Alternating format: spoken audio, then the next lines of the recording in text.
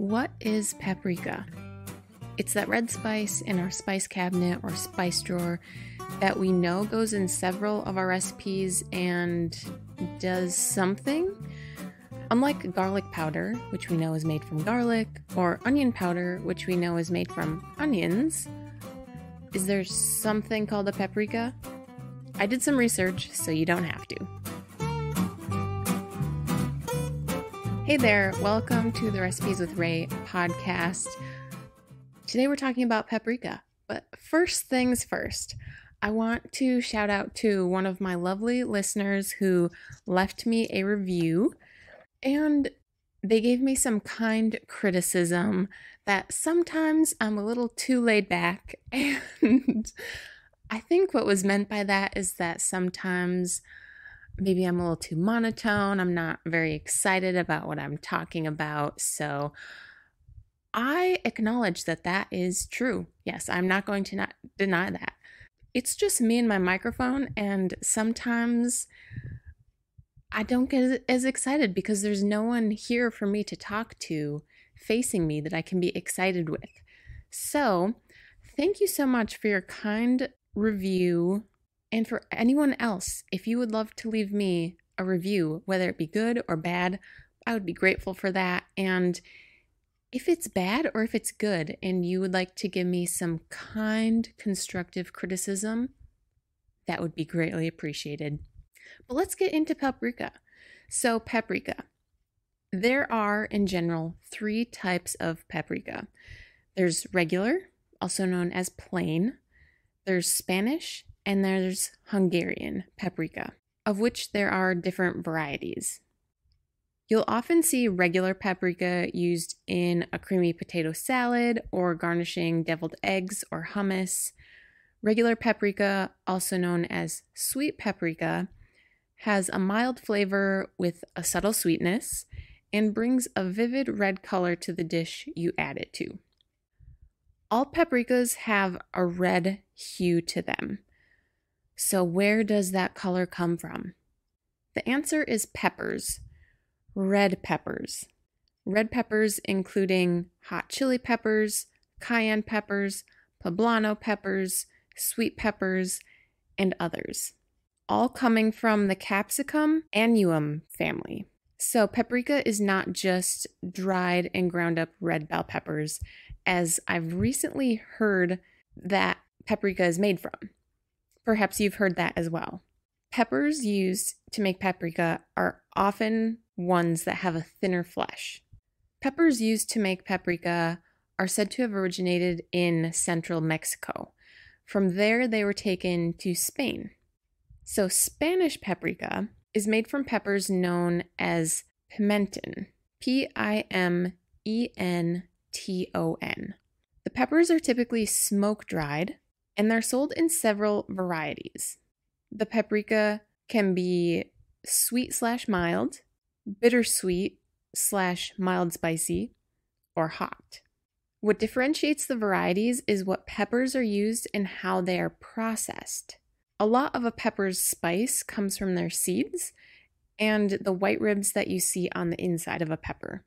For a spicier paprika, the seeds and those ribs are ground up with the dried pepper. Peppers for paprika are now grown in several other locations around the world, including South America, California, India, the Mediterranean, and Hungary. This brings us to Hungarian paprika. And fun fact, paprika is the national spice of Hungary. There are 8 Hungarian paprikas. So let's go through them. There's Noble Sweet. This is the most common.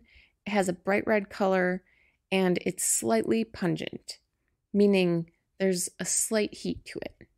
There's Special Quality paprika. This is the mildest. It has a very bright red color and it's sweet, not spicy. There's Delicate paprika. It is mild in heat, but has a rich flavor and is light to dark red. There's Exquisite Delicate. which is similar to delicate but more pungent, so more spicy. Then there's pungent, exquisite, delicate, which I feel like this is getting a little ridiculous. Delicate, exquisite, delicate, pungent, exquisite, delicate.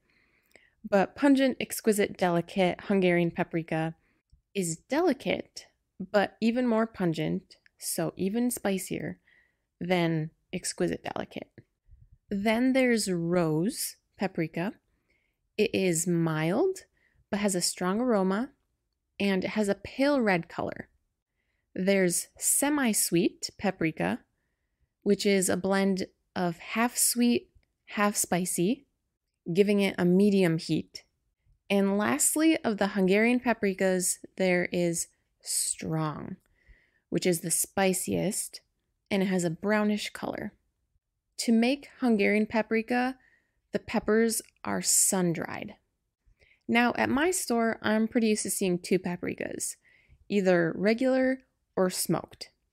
By the process, I'm assuming that my smoked paprika is Spanish, unless the company selling it is adding some type of liquid smoke to my plain paprika, which I hope is not the case. But I know I prefer to use smoked paprikas in place of regular paprika in the recipes that I make that call for paprika. I'll put it in and on top of my hummus. I'll use it as a spice on my roasted potatoes, or I'll put it into my homemade fajita seasoning spice mix. I read on McCormick's website, the spice company, that when cooking with paprika, for best results, to add the paprika towards the end of the cooking process, because heat, whether it be from your oven, your stove, your grill, diminishes the color, but also the flavor of the spice. Now, unless you're using paprika as a garnish, I'm not sure how practical that tip is. But either way, what are some of your favorite dishes that call for paprika? And which paprikas, plain, Spanish, Hungarian, which type of Spanish, which type of Hungarian, do you like to use?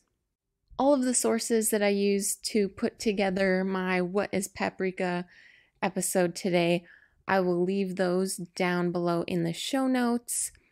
Some of those sources have some recipes for using paprika, using the different paprikas. Thank you all for listening today. I want to remind you that Jesus loves you and He wants a relationship with you. And if you're interested, I will leave another Recipes with Ray podcast episode down below in the show notes or right here on screen for those of you listening on YouTube. And I will see you all there.